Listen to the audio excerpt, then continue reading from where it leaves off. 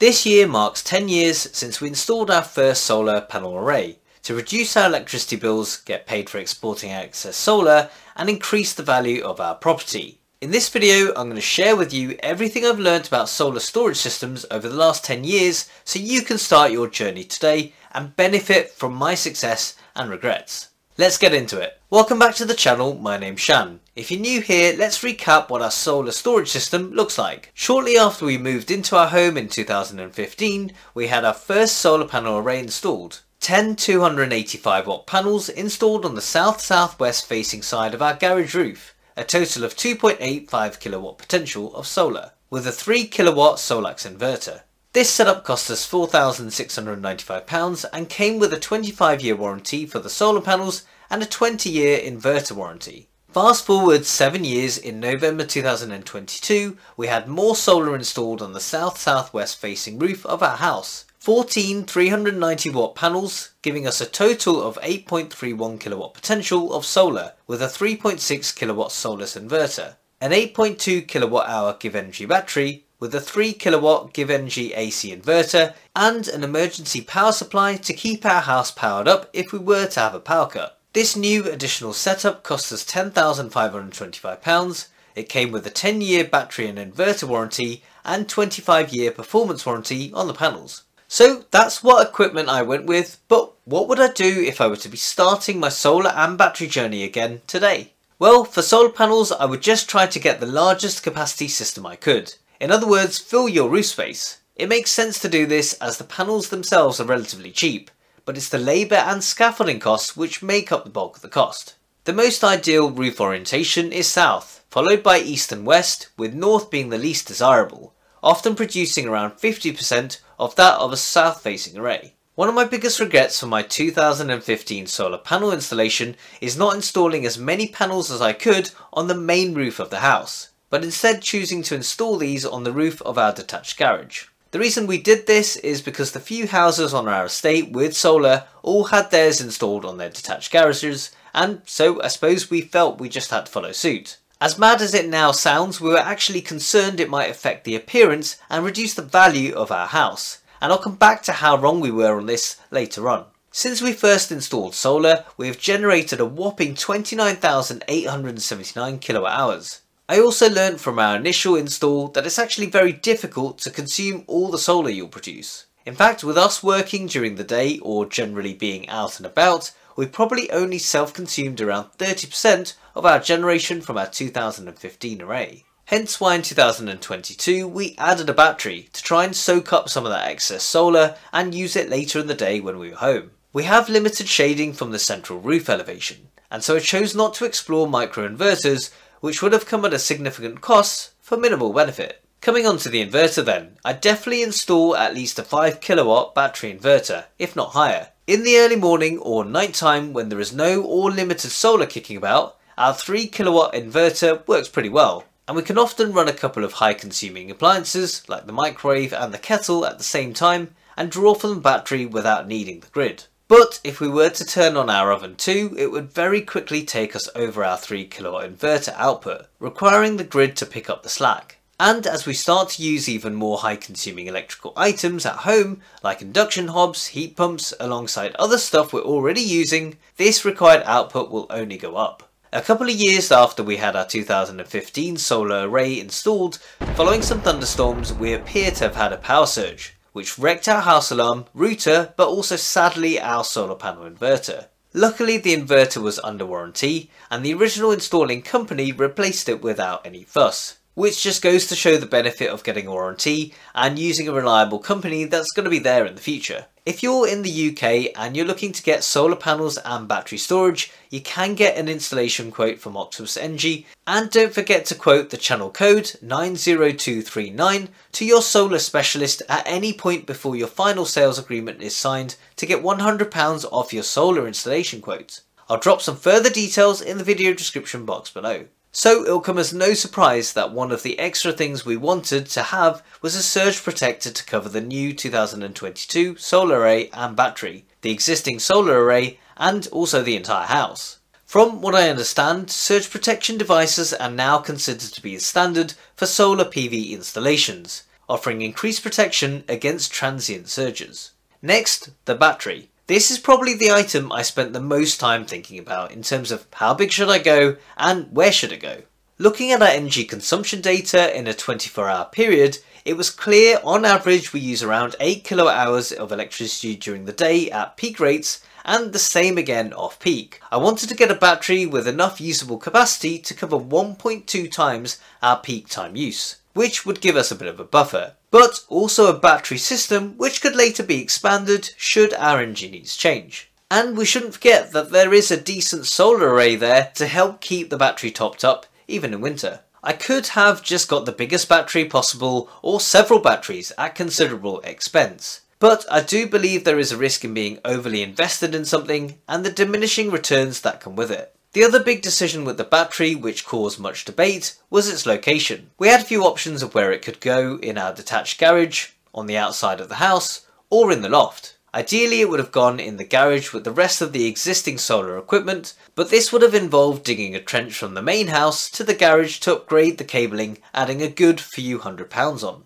Although IP65 rated and can be installed externally, I wasn't keen on installing such an expensive bit of kit on the outside of my house, exposed to the elements and prying eyes. So that left installing it in the loft. I did initially have some reservations about this too, mainly concerns about it overheating in the summer. However, after chatting it through with my installer and seeing several other people have had their batteries in their loft for years without any issue, I was soon reassured.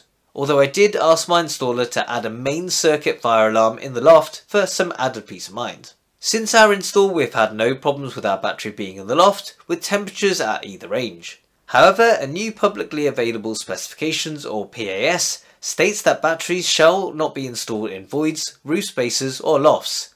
Unless the new PAS is adopted as a British standard, it remains a recommendation only. But I think if I were to start again today, I would stick the batteries in the garage, as I'll more than likely need to upgrade my EV charger and therefore the cabling in the future. However, the equipment is only one part of the equation to getting the most out of your solar storage system. It's very difficult unless you have a massive system to be totally off-grid. So the other major part of this setup is what tariff you're on, for importing and exporting your electricity. The best tariffs for solar and battery storage systems are those that have an off-peak period, typically overnight, where electricity can be imported at a cheaper rate than the expensive day rate electricity. There is a special key to unlock even more savings potential here, and that is to own an electric vehicle. Owning a plug-in hybrid electric vehicle or PHEV or a full electric vehicle EV can allow you to access an electric vehicle tariff which offers even cheaper off-peak electricity. In the UK, Octopus Energy and E.On currently offer the best tariff options for solar, battery storage and EV owners. But which one is best for you? Well, in this video I looked at the numbers in detail and I'll leave this video in the end screen if you want to check it out. And if you do choose to join Octopus or E.On, don't forget to check out the referral link in the video description box below for £50 account credit to get you started. But these off-peak tariffs can and do change. So subscribe to the channel for free as I regularly post updates on our solar and battery journey, including the best solar and battery tariffs to be on.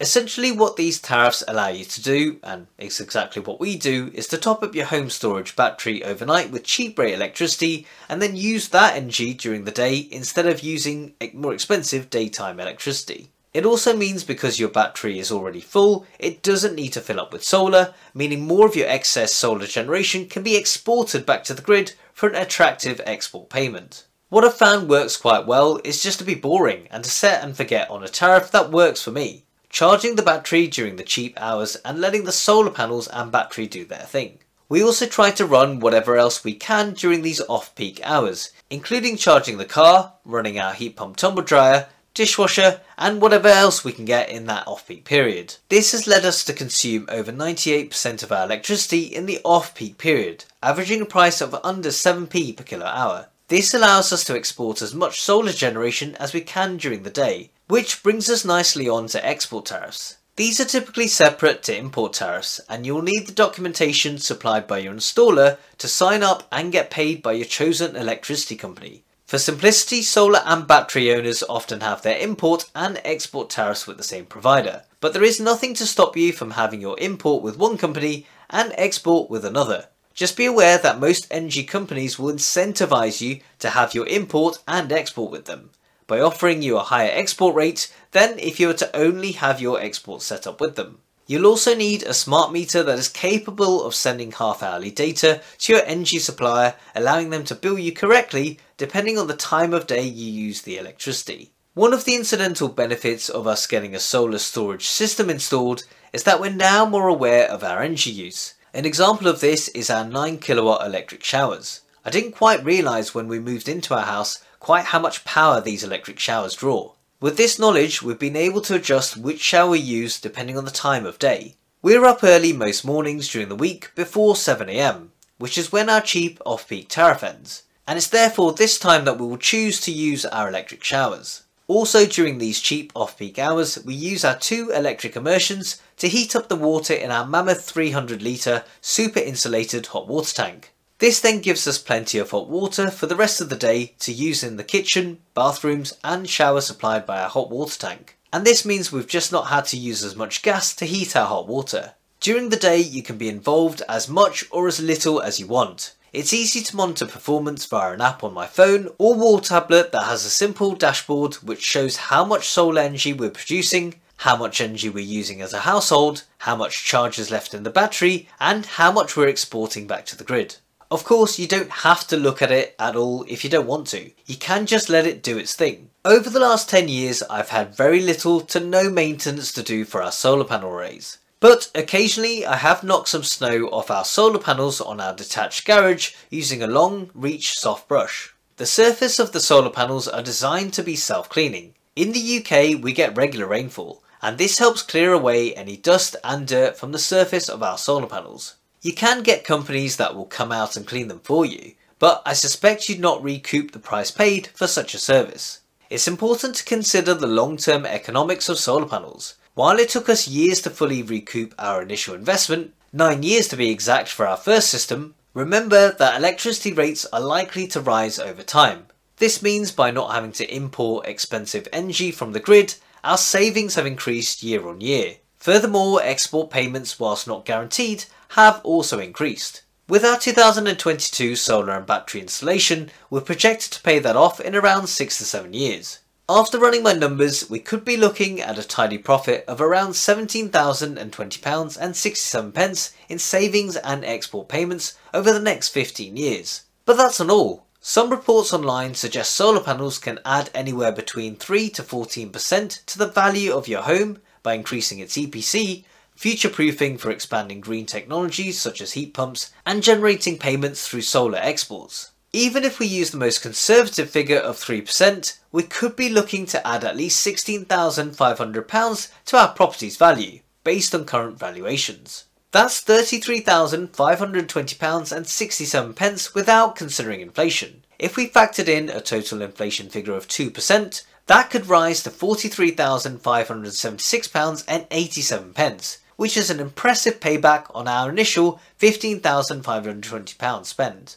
Not to mention some peace of mind that even if electricity prices rise further, we can reduce our electricity bills and bring in some export payments to provide a buffer in the future. Finally, don't forget the environmental impact. Over the past decade, we've significantly reduced our carbon footprint by a massive 6.63 tonnes. It's a great feeling knowing you're contributing to a sustainable future, all whilst reducing your energy bills. Like with most technology, things change on an almost yearly basis. There are things I'd do differently if I started my solar and battery journey today. But one thing is for sure, I'd definitely do it again. Have you got a solar storage system already, or are you looking to add these technologies to your home? I'd love to know your biggest regrets, concerns or wins in the comments section below. Thanks for watching, don't forget to like and subscribe, and I'll see you in the next one.